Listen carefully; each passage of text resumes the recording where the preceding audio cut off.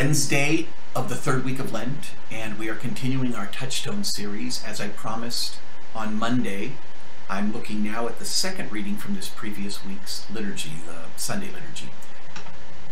On Monday, I spoke a little about the Hebrew scripture and the traveling through the desert, the constant heat, the constant sort of oppressive atmosphere, and the living water that is not needed once but needed often.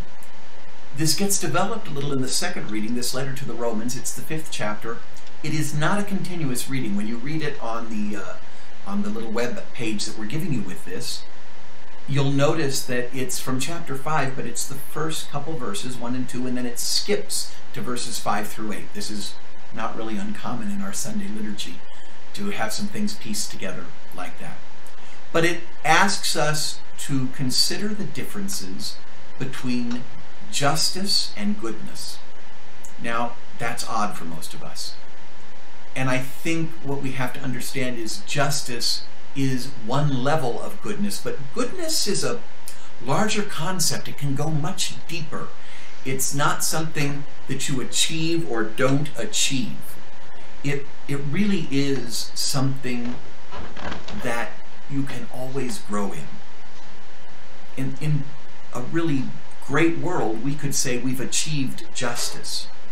But achieving justice would not exhaust the possibilities of goodness.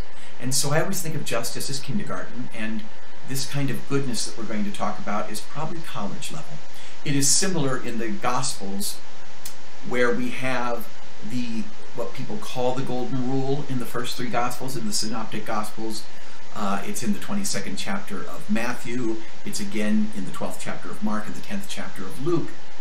In the text, there's nothing says golden rule. It actually asks Jesus, what is the greatest commandment? And Jesus's response is incredibly rabbinic. I think we sometimes forget that Jesus is an English invention. His name was Joshua. His parents here on earth were Miriam and Joseph, and only through a lot of Eurocentrism and even Anglo-centrism over the years did that get changed to Jesus, whose parents were Mary and Joe.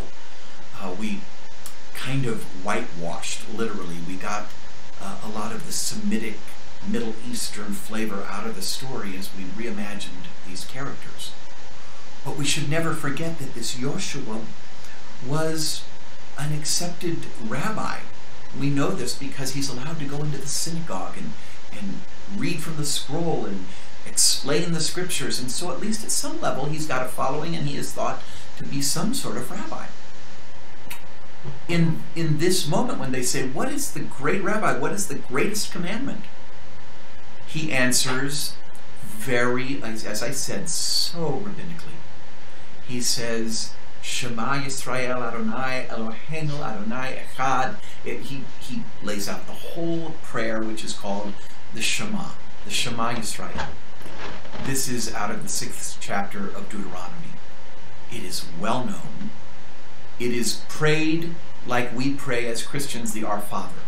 It is the go-to prayer.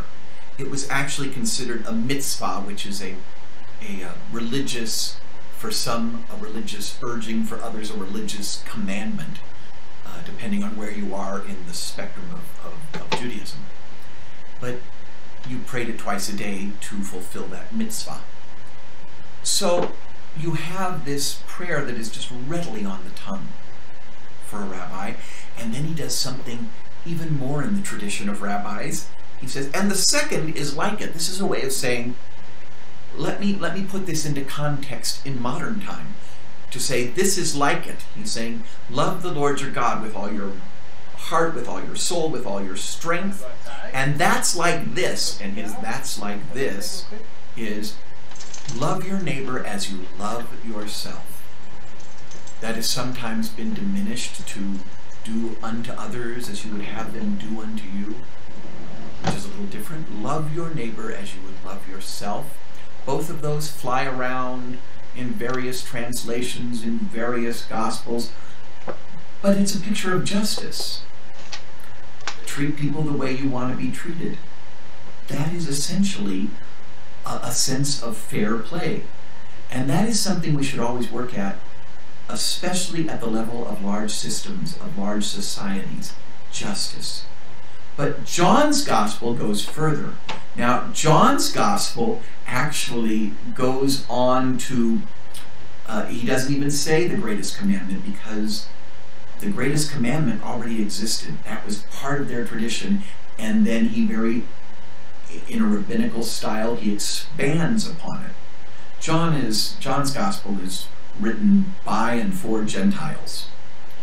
It doesn't have that Semitic connection that the others have so strongly. And so John actually says, I give you a new commandment. Not, I'm going to expound on the old one. He gives them something brand new. And he says, love one another as I have loved you. Now that is very different, especially when it's coming from the lips of Jesus. To love others as Jesus loved. There was nothing fair about the way Jesus loved. People treated him badly and he loved anyway. Doesn't sound fair. It does sound like love. Wouldn't it be a horrible situation if people didn't know how to move past trying to treat everyone the way they've been treated? Which is different from even the original, which says the way you would like to be treated. Love others as you would like to be loved. Not necessarily as it actually unfolds. I know people who are engaged that will decide very quickly in their relationship whether they're going to be, emotional accountants, keeping a balance of who owes what to whom. And those relationships tend not to last very long. And those who both get great joy at giving to the other. And that becomes the basis to move beyond mere justice. And don't get me wrong, justice must always be the system out of which we work. But we move into mercy, to compassion, to grace, to deeper virtues. And the thing about those virtues is you can never exhaust the call. The call to justice, theoretically, it won't happen practically, but theoretically, we could finally arrive at a just world. Does that mean we're done? Goodness will continue to call us further. So all of us have levels of suffering going on right now. For some, it's isolation. For others, it's huge financial concern. For others, it's health issues. For others, it's life and death. All of us are somewhere different on the spectrum. What we have to decide is whether the suffering that we are experiencing makes us more compassionate or less.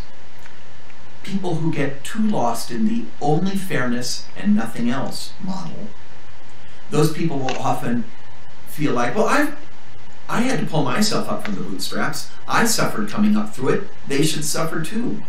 I was hazed as a freshman. They should be hazed as a freshman.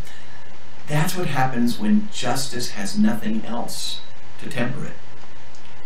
Goodness says, I suffered through that, and so I know I wouldn't want anyone else to.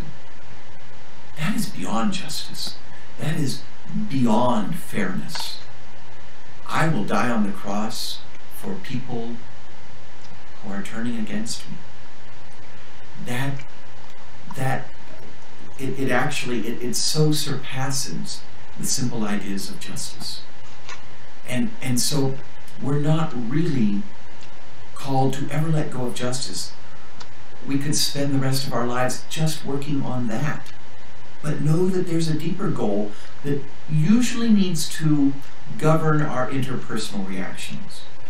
It would be an amazing world if we could systematically depend on justice and individually offer love and mercy and compassion in our daily dealings, to do what it takes to alleviate suffering, not because it fulfills some idea of righteousness or doing the correct thing or justice or fairness, but because someone's suffering. And we know what it is to suffer, and our suffering has taught us compassion. It hasn't given us marks on one side of a ledger or another. I'm so fond of quoting Dorothy Day, who said, "I really only love God as much as I love the person I love the least." I think that is a woman who truly understood that you could spend your whole life growing in mercy and compassion, and make no mistake, she was absolutely founded in justice as well. But it was the platform. It was something out of which something larger grew. So here we are at the end of the winter, in isolation, rather like a seed in the ground, and we're so used to wondering, why is this happening to us? This doesn't seem fair.